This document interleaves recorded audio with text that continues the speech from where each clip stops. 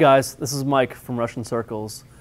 I get a lot of questions about looping live, so I'm going to take this opportunity with Premier Guitar to walk you guys through how I loop things and some cheats and loopholes I found that are convenient for me.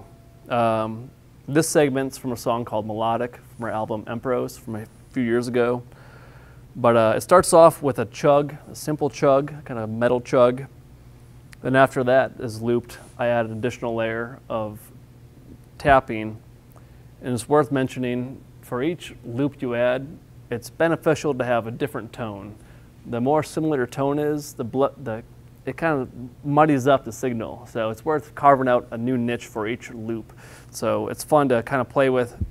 I add chorus at one point and then add more grit at one point and different EQs. So whenever you're looping, whatever you have at your disposal, whether it be a tone knob or a pedal or two, those are all at your disposal to mess with the tone. The more you mess with it, the more the parts will integrate nicely.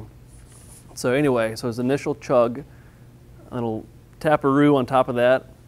After the taparoo, I add some bigger chords with some chorus. That's a different tone there, so that kind of sits nicely. Then once that's in place, I don't loop the chords actually, but once the chord part is finished, I loop the high note, kind of play with that a little bit, get a little grit out of it. And once that's over, the song unfolds into a heavy chug part, but it's worth noting that heavy chug part's louder than all the looping parts. So when you're stacking loop after loop after loop, your volume is increasing. So if you're going to go from a looped part into another heavy part, it's worth being aware of where your volume is. And if you want to go into a heavy part, you better have some serious gain behind that to back it up, because it can really throw off your levels. Anyway, there's no wrong way to do it. Have fun with it. One of those things. But here's how I do it. So I'm going to walk you through piece by piece. I'm going to play each part.